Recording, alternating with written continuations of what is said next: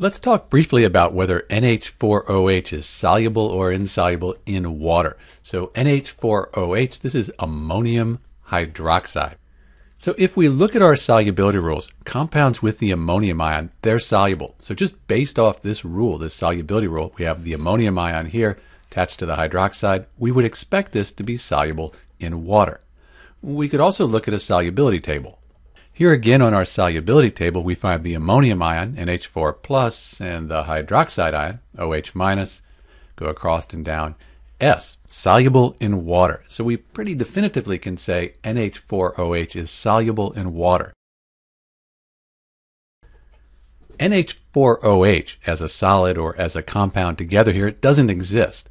What happens is we put ammonia, NH3, in water, and it dissolves in the water, and some of it's going to split apart into our ammonium ion and our hydroxide ion.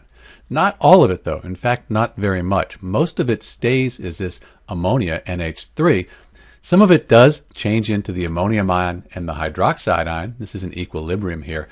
But these are aqueous. That means dissolved in water. So we don't have NH4OH together. It's always going to be the NH4 plus ion and the OH minus ion.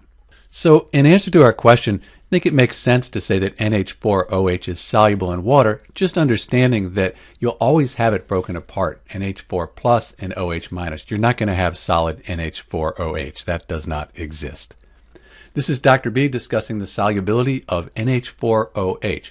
We can say it's soluble in water. Thanks for watching.